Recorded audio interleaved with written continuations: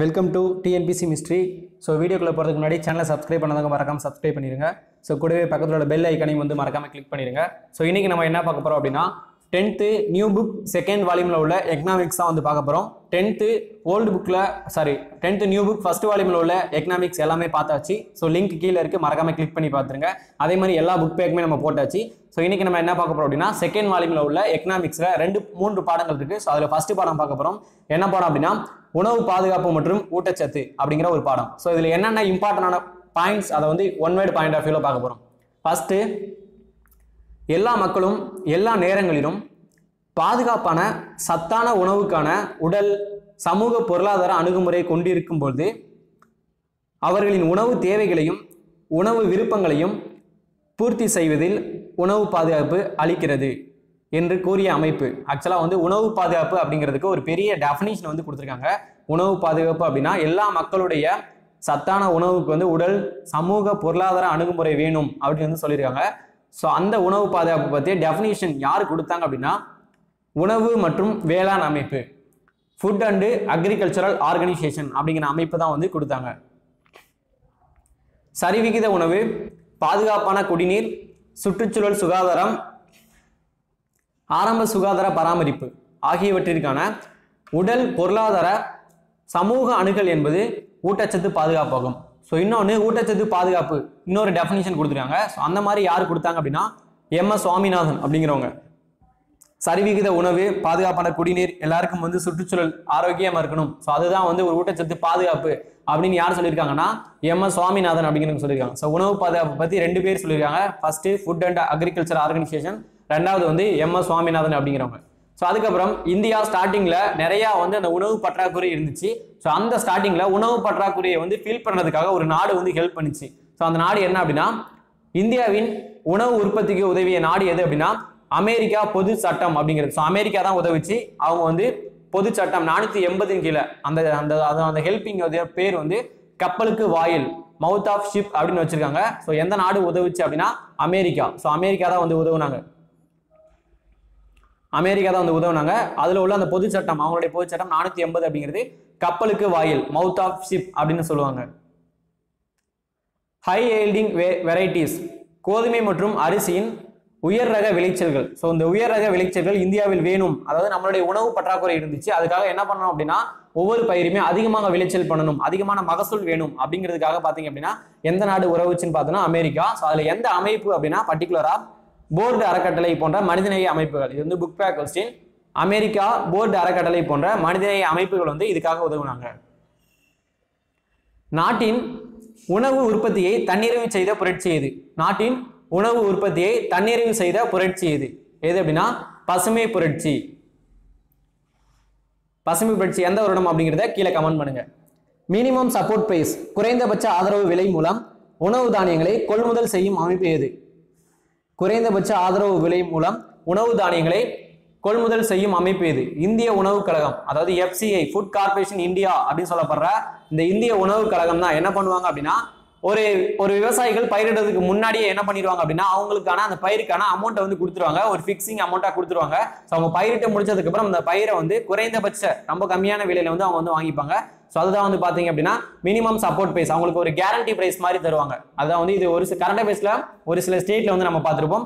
So இந்திய உணவு கழகம் அப்படிங்கிற அமைப்பு வந்து வாங்கிக்கிறாங்க. உலகளாவிய பொது வழங்கல் முறை, அதாவது பப்ளிக் டிஸ்ட்ரிபியூஷன் சிஸ்டம் அப்படி சொல்ற வேர்ல்டு பப்ளிக் டிஸ்ட்ரிபியூஷன் சிஸ்டம், அந்த முறையை ஏற்றுக்கொண்ட மாநிலம் எது அப்படின்னா தமிழ்நாடு. ஸோ தமிழ்நாடு மட்டும்தான் பார்த்தீங்க அப்படின்னா உலகளாவிய பொது வழங்கல் முறை பப்ளிக் டிஸ்ட்ரிபியூஷன் சிஸ்டத்தை வந்து ஏற்றுக்கொண்டிருக்காங்க. இந்தியாவில் இருக்கிற மற்ற எல்லா மாநிலங்களும், இந்தியாவின் மற்ற மாநிலங்களில் எத்தகைய முறை செயல்பாட்டில் உள்ளது அப்படின்னா இலக்கு பொது வழங்கல் முறை. ஸோ இலக்கு பொது வழங்கல் முறை அப்படின்னா targeted power distribution system, public distribution system அப்படிங்கிறது. ஸோ அந்த டார்கெட் பண்ணி பொது வழங்கல் முறை பண்ணுவாங்க. இந்தியாவில் இருக்கிற எல்லா மாநிலங்களையும் பார்த்தீங்க அப்படின்னா அந்த மாதிரி முறை தான் வந்து ஃபாலோ பண்றாங்க. தமிழ்நாட்டில் மட்டும்தான் என்ன பண்றாங்க அப்படின்னா உலகளாவிய பொது வழங்கல் முறை அப்படிங்கிறது வந்து ஃபாலோ பண்றாங்க. ஸோ அதுக்கடுத்து ரொம்ப முக்கியமான கொஸ்டின், ரொம்ப இம்பார்ட்டன் ஆனது கூட, எக்கனாமிக்ஸ் புக் 11th எக்கனாமிக்ஸ்லையும் கொடுத்துருக்காங்க இந்த கொஸ்டின், ப்ரீவியஸ் இயர் கொஸ்டின் கூட.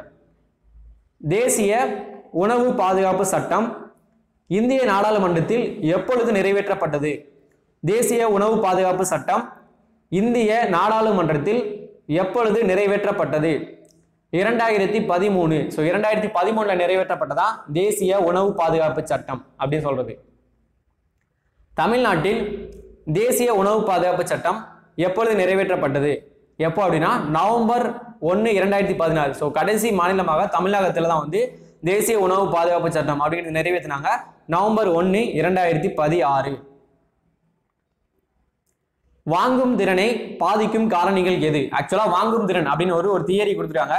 ஸோ வாங்கும் திறன் என்ன அப்படின்னா, நீங்க கடையில போய் ஒரு ப்ராடக்ட்டை வாங்குறதுக்கான உங்களுடைய கெப்பாசிட்டி, ஸோ நீங்க எப்படி இருந்தா வாங்குவீங்க அப்படிங்கிற கெப்பாசிட்டி, அந்த மாதிரி நீங்க ஒரு திங்ஸை வாங்கணும் அப்படின்னா அது வாங்குற தாட்டை வந்து எந்த இதெல்லாம் வந்து உங்களுக்கு பாதிக்குது அப்படின்னா, அதிகமான மக்கள் தொகை, ஸோ அதிகமான பாப்புலேஷன் இருந்துச்சு அப்படின்னா அந்த கண்ட்ரில இருக்கிற பொருட்கள் எல்லாமே அதிகமாக தேவைப்படும். ஸோ அதிகமாக தேவைப்படுச்சு அப்படின்னா அதனுடைய விலைவாசி அப்படிங்கிறது அதிகமாகும். ஸோ அதனால வாங்கும் திறனை அது வந்து பாதிக்குது.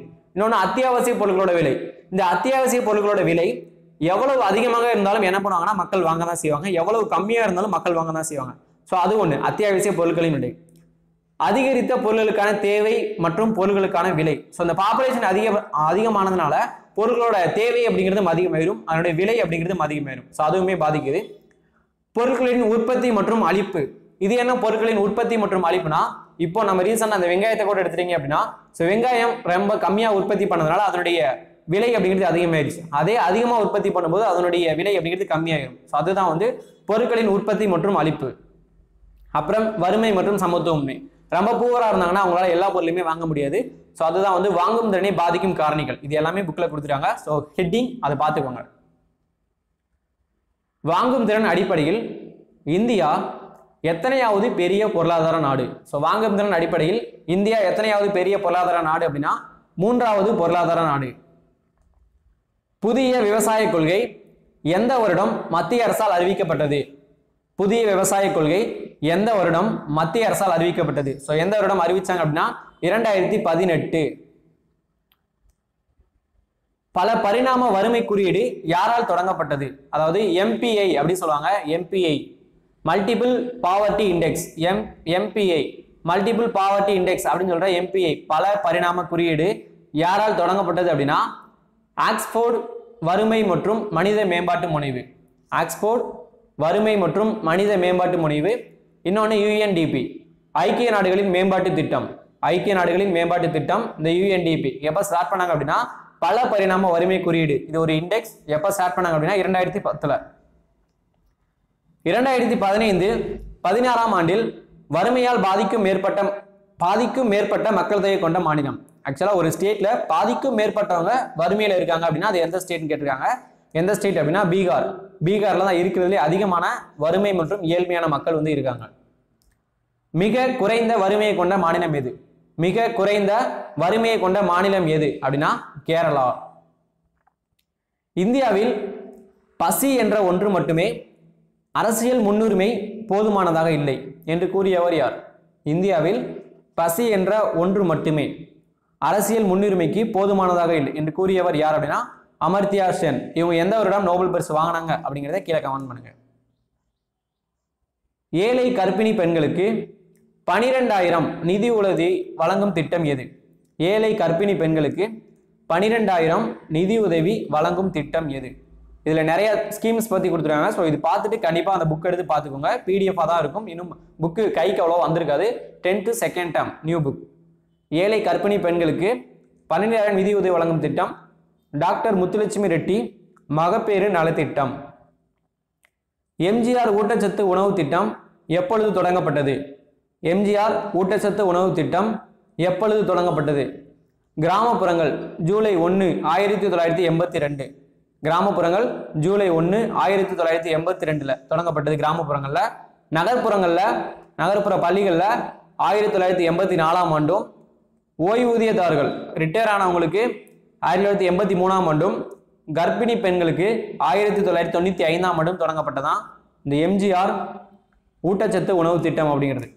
நகர்ப்புற பள்ளிகளுக்கு 1984, ஓய்வூதியதாரர்களுக்கு 1983, கர்ப்பிணி பெண்களுக்கு